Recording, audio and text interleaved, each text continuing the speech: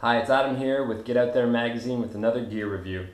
Today with me I have the Skechers GOmeb Speed 2, which were named after the top American marathoner Meb Keflezighi. Now in Canada these things retail for about $130 and they come in 5 different color combinations.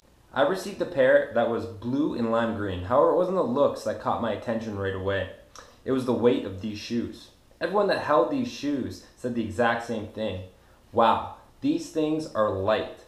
And they are. For a men's size 9, they only weigh in at 6.8 ounces. In a woman's size 7, they only weigh in at 4.9 ounces. That is just over a quarter pound. The Skechers GOmeb Speed 2 have a 4mm heel drop with a slightly rockered outsole designed to promote a midfoot strike. I must admit, with previous lightweight minimal drop shoes, I have had trouble with metatarsalgia in my forefoot, and I was a little nervous about putting in longer runs with the GOmebs. However, I found that their lightweight design was not due to a compromised protection through the sole. I found the midsole to be forgiving enough that my metatarsal heads did not become irritated, even as my mileage increased.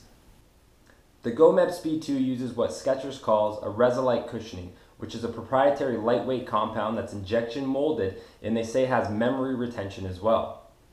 Now I'm not 100% sure how the memory retention works, however the GOmeb Speed 2 felt more and more comfortable as I spent more time in it. Even though I found the Resilite cushioning to be more forgiving than other lightweight minimalist shoes I have worn, I did find it less spongy than a traditional running shoe sole, so keep that in mind if you are considering a transition.